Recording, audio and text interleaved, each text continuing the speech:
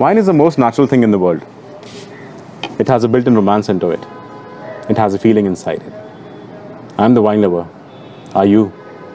Hello and welcome back once again to my channel Cocktail Engineer. मेरा नाम है गौरव और आज मैं बना के दिखाने जा रहा हूँ the most favorite cocktail of all wine lovers.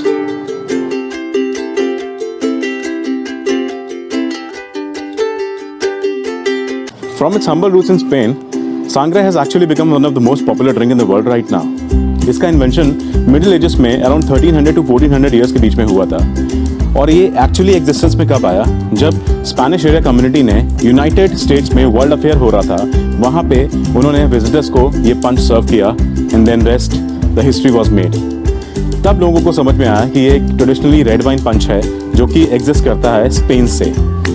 सांगरा बहुत ही इंटरेस्टिंग ड्रिंक है और समर्स में बहुत ही इंजॉय किया जाता है। अब तो आपको बहुत सारे रेस्टोरेंट्स और बहुत सारे होटल्स और बार्स में भी मिलता है ये। और सांगरा की रेसिपी इतनी ईजी है कि आप इसको घर पे बैठ के भी बना सकते हैं। सांगरा is basically a traditionally red wine punch which is actually made with the help of fresh juices, fresh fruits और sometimes brandy can be added into it and it can also be made with the help of the white wine and the sparkling wine.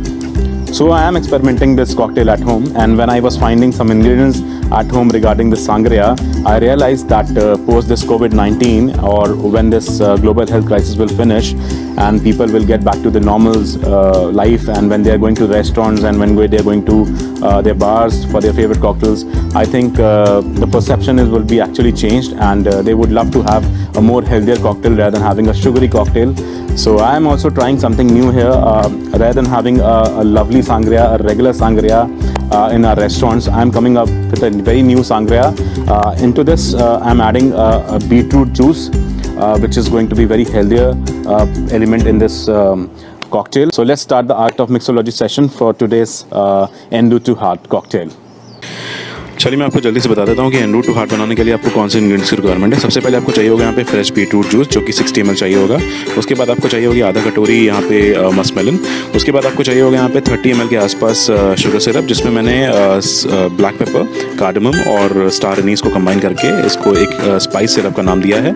उसके बाद आपको चाहिए होगा यहाँ पे आधा कटोरी पोमेग्रेनेट सीड्स। फिर आपको चाहिए होगा यहाँ पे आधा कटोरी डाइस्ड आपका चंक्स जो होते हैं फ्रेश ऑरेंज के। उसके बाद आपको चाहिए होगा यहाँ पे 60 ml of fresh orange juice और आपको 100 ml ऑफ कोई भी रेड वाइन अगर आपके पास घर में हो तो वो चाहिए होगी। चलिए सबसे पहले हम मेलन चंक्स डाल लेते हैं अपने ग्लास में।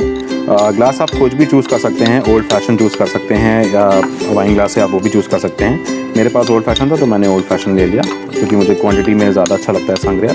उसके बाद मैंने इसमें पोमेग्रेनेट डाल दिया। उसके बाद मैंने इसमें थोड़ा डाल दिया ऑरेंज चंक्स। उसके बाद मैं अब डालूँगा इसमें मेरे पास जो बीटरूट जूस है 60 ml of beetroot juice.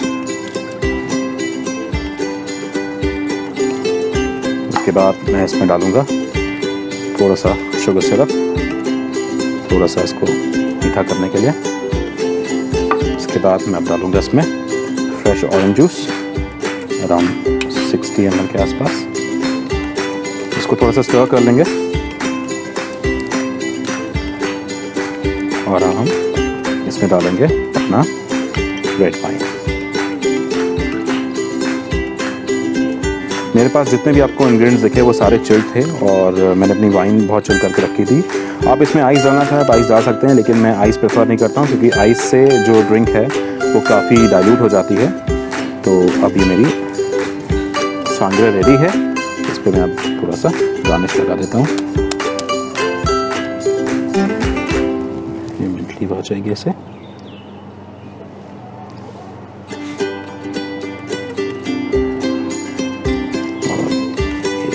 Beetroot का स्लाइस काट के रखा था, ये रेडी कर दिया। आपकी en route to heart beetroot sangria is ready now.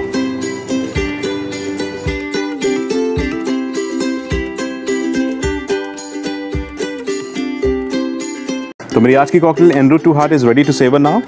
ऐसा नहीं है कि मैंने बीटरूट के अलावा कोई और भी फ्लेवर्स ट्राई करे, लेकिन बीटरूट का जो अमालगमेशन था रेड वाइन के साथ में वो बहुत ही अमेजिंग था और बहुत ही ब्रिलियंट था। जो बीटरूट का कलर है rich in red blood colour, वो एक्चुअली इस सांगरिया के साथ जा रहा था, तो मैंने उसको ट्राई किया और एक्सपेरिमेंट किया और ये बहुत ही कमाल का निकल के आया है। This beetroot सांग्रिया is actually a very healthy one, और अगर आप अपने बार्स में और रेस्टोरेंट्स में इसको डालेंगे, अपने मेन्यू में डालेंगे, तो I am sure people would love to have it. इसमें जो एडिशन मैंने स्पाइस सिरप दिया है, उसका जो रेसिपी है वो मैंने ऑलरेडी डिस्क्रिप्शन बॉक्स में डाल रखा है। कुछ नहीं करना है आपको स्पाइस रेसिपी के लिए। इसमें आपको cardamom, star Annie's, black pepper और जो नटमेग होता है उसको आपको शुगर के साथ बॉईल करना है और एक स्पाइस सिरप बना देना है। आई एम श्योर आप लोग को ये रेसिपी बहुत अच्छी लगी होगी और आपको ये मेरे एपिसोड्स काफ़ी पसंद आ रहे होंगे। हर एक रेस्टोरेंट की एक सांग्रिया की अलग रेसिपी होती है, जैसे कि मैंने पहले भी बोला है कि सांग्रिया is the most experimenting cocktail in this world.